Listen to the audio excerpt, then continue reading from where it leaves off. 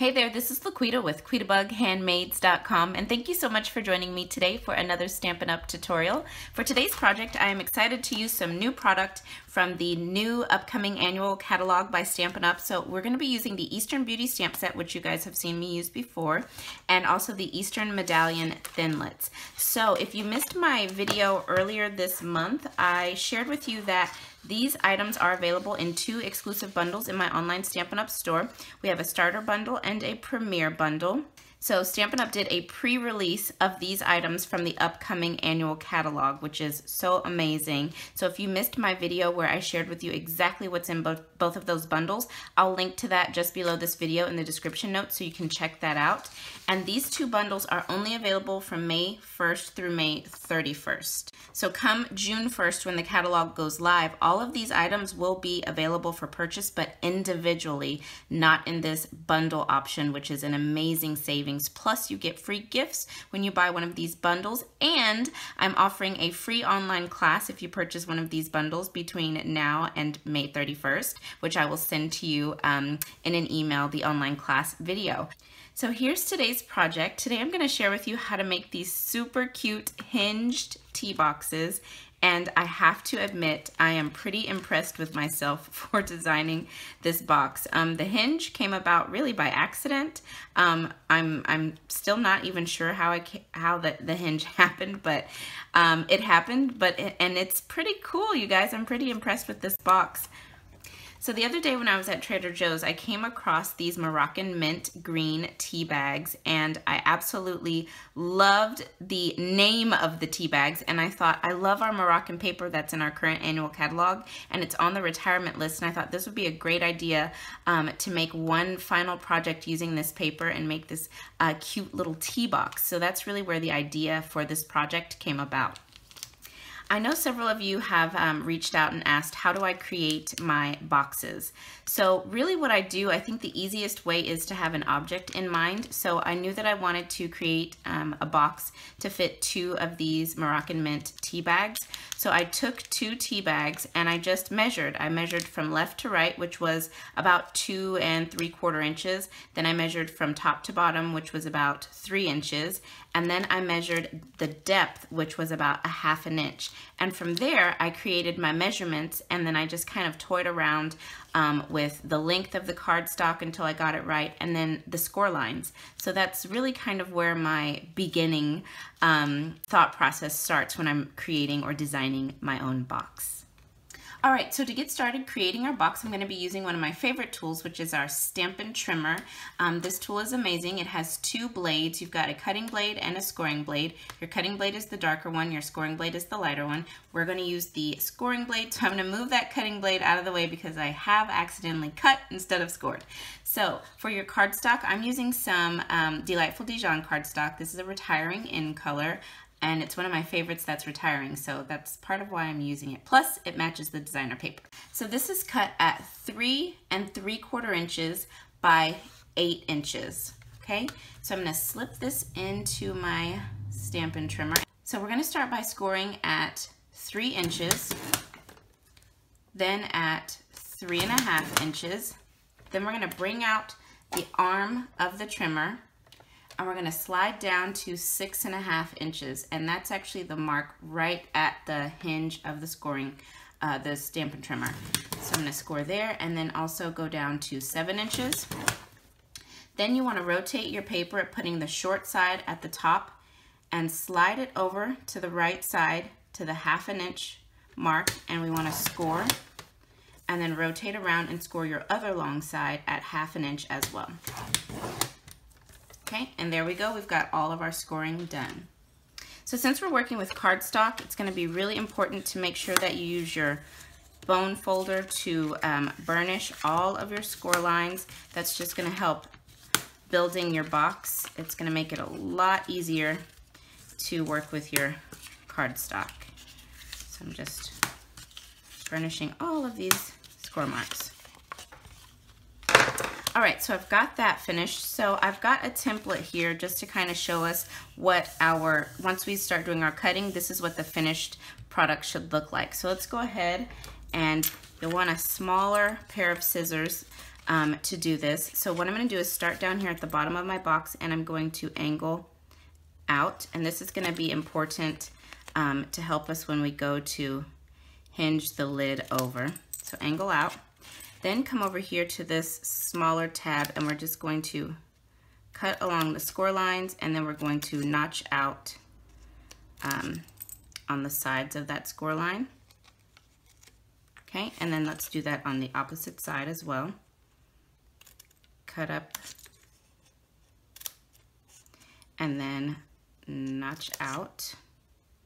That'll just help those tabs fold up a little bit easier.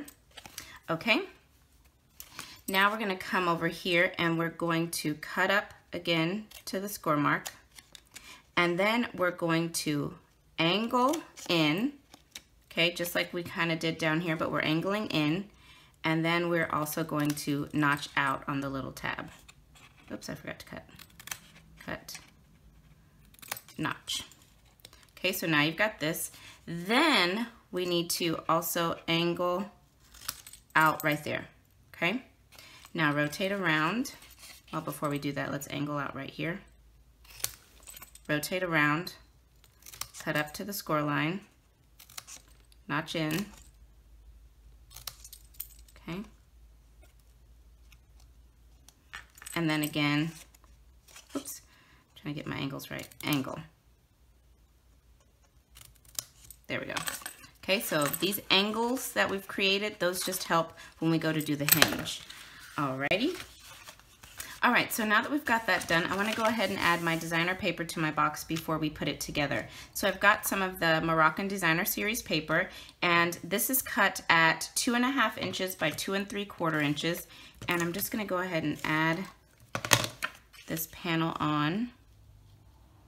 One down here, this one is the front of the box. And then one more up here, this is the back of the box. And then for the flap of the box, I've got another piece, and this is cut at 3 1/4 inches by 2.5 inches. So I'm just gonna center that up just like that. Okay, there we go. So now we can start putting this box together. So I've got the hinge or the lid of my box up here at the top. So what I want to do is take these flaps, these little flaps here, these little tabs, and I want to add a little bit of fast fuse right there and right there. Put some here on my desk. Then right here at the bottom, I'm going to push these flaps out, and I'm going to add adhesive on the inside of these two flaps. Okay, so we've got adhesive on the inside of these flaps and on the outside of these two flaps. So now what we want to do is we want to tuck this little flap right inside of our box. Just tuck that right in. Okay, do that on this side, tuck it in. Now these two flaps are going to come onto the sides and fold towards the back because we want the seam at the back of the box. We don't want to see that at the front. Okay, so just like that. Okay, so now this is what we have. Okay, it's coming together. So now we're gonna add adhesive to the outside of these two little flaps, and just be careful, you don't wanna tear those flaps off. So add your adhesive on. And what we're gonna do is we're gonna tuck those flaps into our lid. Okay, just tuck those right into our lid. Just like that. And now you can just hinge that right over. Look at that, isn't that so cool, you guys? I love this box. Now, if you notice on your box that you've got some little bits of cardstock kind of hanging off, just take your scissors. That's just from creasing and folding. Just take your scissors and cut those little bits off. Okay, so I'm just gonna open this back up, and I'm gonna go ahead and slide my 2 tea bags, which fit perfectly into my little box. What a sweet little gift you can give to someone. I'm gonna hinge that back over, and we're gonna do some stamping. All right, so I've got a scratch piece of Whisper White cardstock here. I'm gonna go ahead and bring in my 1 1/4" circle punch and just punch that right out. I'm gonna bring in my Emerald Envy ink pad, and we're going to stamp this little flower image right here. We're gonna do a little bit of stamping off. So I'm just gonna bring in some scratch paper. I'm gonna ink up that little flower, stamp off, and then I'm gonna stamp it on right here. Okay, ink it up again, stamp off, and then I'm going to stamp it on again right about here, just like that. Then I'm going to bring in my Delightful Dijon ink pad, and I'm going to stamp the Enjoy Today in the Delightful Dijon right about there. Okay, just like that. All right, so now I've got my big shot here. I'm going to put down my magnetic platform, one cutting plate, and then I've got a piece of gold foil here. I'm going to lay that down, and I'm going to take out from my Eastern medallions this little medallion here, and we're just going to put that right on our gold foil, put another cutting plate on top, and just run that through the big shot.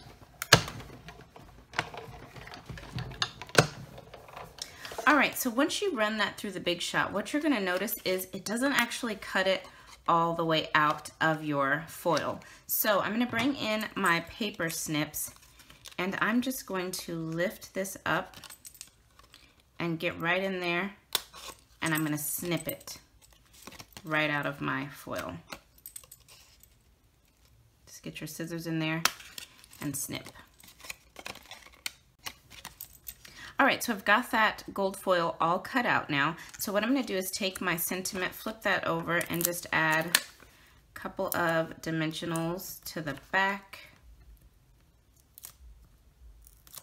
Okay, and then we'll just add that onto the center here of our die cut. Okay, just like that. Then I'm going to go ahead and add one of our small gold enamel shaped circles or dots. I'll just put that right about there. And then I'm going to flip this over, and I'm going to go ahead and add some dimensionals onto the back of this piece as well. You know what, I think 2 will do. Okay, so now I've got some of our Emerald Envy taffeta ribbon. I love this ribbon, and I just didn't get to use it as much as I really wanted to. So I'm just going to cut off a little bit of this, and I'm going to tie it in a bow here. Well, not really a bow, it's more of a knot off to the left of my box. Just a very simple little knot. Okay, just like so, just like that. And then just snip it off here. Okay, so there's our little knot. And then I'm gonna take the backings off of my dimensionals, and I wanna put this on up kind of high so that it helps to keep our hinge down in case it wants to slip up. So you just wanna get a little bit of the hinge behind that. So I'm just gonna press this down.